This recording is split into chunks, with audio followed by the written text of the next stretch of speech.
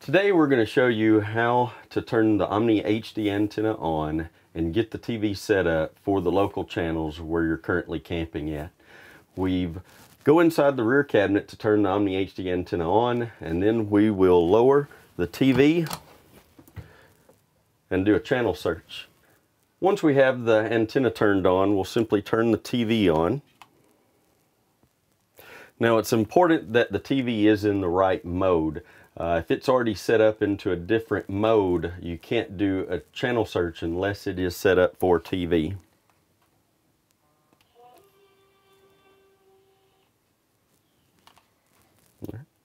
We'll give it a moment to power the TV up. Alright, now that the TV is on, what we will push is the menu button on the TV remote. We will scroll over to channel. Now, if for some reason you get into the menu and you cannot get it to go to channel, that does mean that you are in the wrong mode. We'll go over the modes here shortly. Once you're in channel, you definitely want to make sure that here for air cable, it is set up for air. Now, if you're at a campground and you're connected to the cable outside the camper, then of course you'd want to do the cable. We'll go down here to the auto scan feature and go ahead and tell it to start the scan. Now we just have to wait and to see what the antenna is going to pick up where we're currently located. Now those channels, you may get nothing if you're too far out and away from any local stations. You may get up to 20 different channels. It all just depends on where you're located. Now that we have our TV channels, what we want to do is set up our sound. If you're unable to get TV sound through to the radio speakers, what you'll want to do is go into the settings of the TV. We're going to do that now. The first step is to take the TV remote and press the menu button. Once inside the menu button, we'll want to go first to the audio. Scroll down to where it says TV speaker, and you'll need to turn the TV speakers to off. All right. Once you have the TV speaker off, you'll press the menu button again. That places you back into the main menu. You'll scroll over to setup, and you'll need to go down to where it says audio out. This needs to be set to fixed. Once you're set to fixed, you can simply press the exit button and get out of the menu settings of the TV. Now, at this time, we'll need to go back to the radio, set the radio up so that the sound comes through the speakers. Let's go over to the radio. First step at the radio, of course, we'll want to go ahead and turn it on.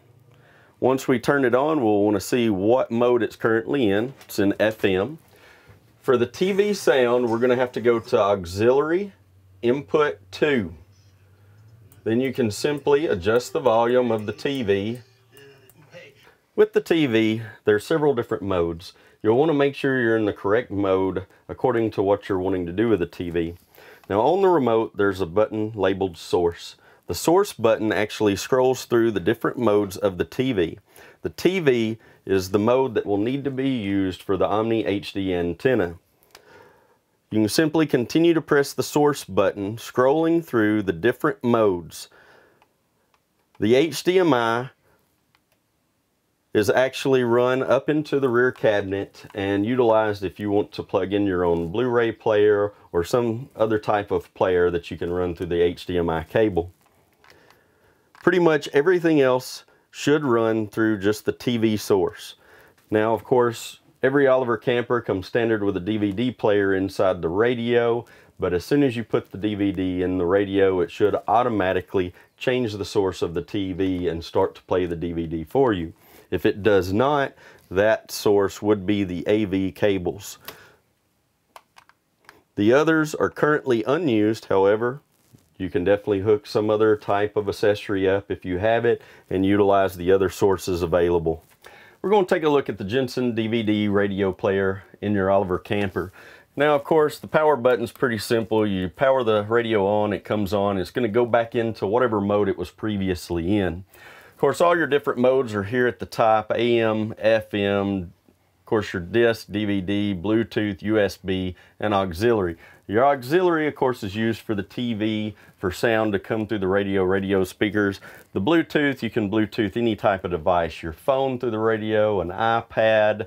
USB, you've got this port here. You can actually put songs directly on a USB drive, plug it in, play it through the radio. You do want to make sure that those songs are not located within folders, but just songs directly on the drive. And of course, AM, FM radio. Once you go into the mode that you want, we'll just turn the volume down here for this. To scan through the radio stations, you would just press and hold the button. It's going to scan until it finds the first station available. You can continue to press and do a scan again.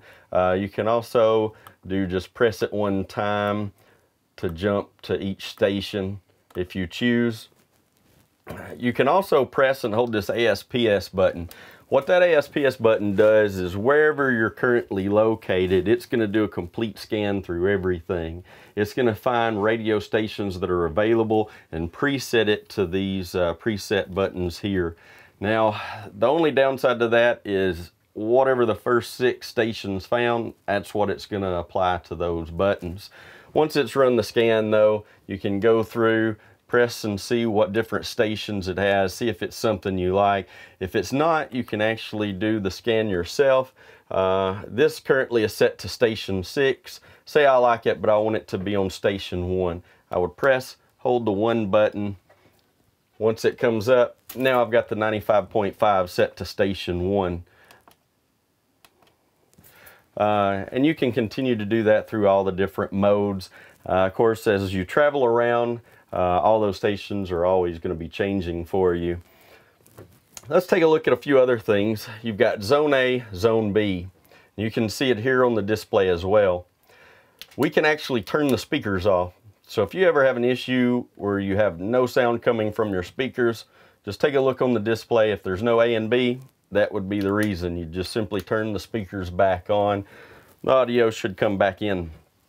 Now, here across the bottom, take a look here. You've got audio. You can go in here and set your bass setting, your treble, your balance. Go to settings. You can turn the Bluetooth on and off. This is another little feature of beeps when you push the buttons where it'll beep at you to let you know you've actually pushed it. A preset volume for when it comes on, it should automatically go to volume set 18. And then you can perform a reset. You also have a small reset button here that you can use a little pin and do a factory reset on. If you've ever gone in and set the radio up and you can't figure out what setting you change to create whatever issue is you're having, you can do a reset. Of course, here you can go in, set up an alarm, a sleep time if you choose to. You can do the clock, press and hold, change the clock, set it to whatever. AM, PM as you scroll through, same thing with the minutes. Once you have it set, you can just press a different button and it'll automatically go back and get that set for you. Another neat feature here, the brightness on the display up and down.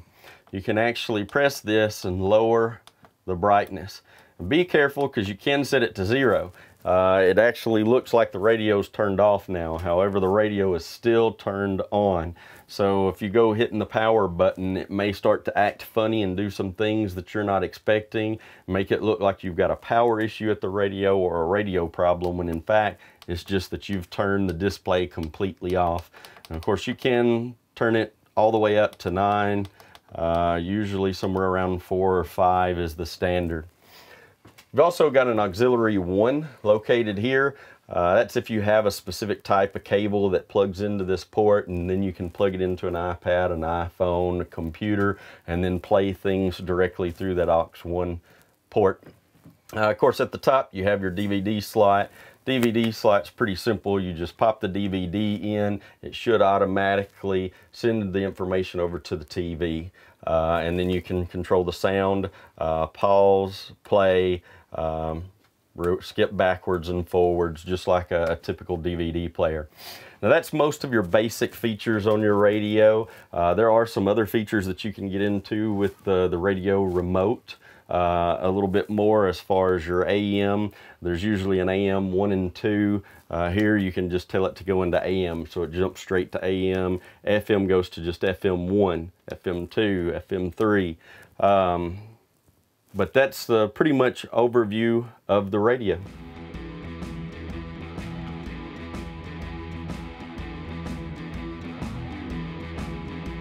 Thank you for joining us today. I hope you've learned something about your Oliver travel trailer, and please be sure to check us out online at olivertraveltrailers.com.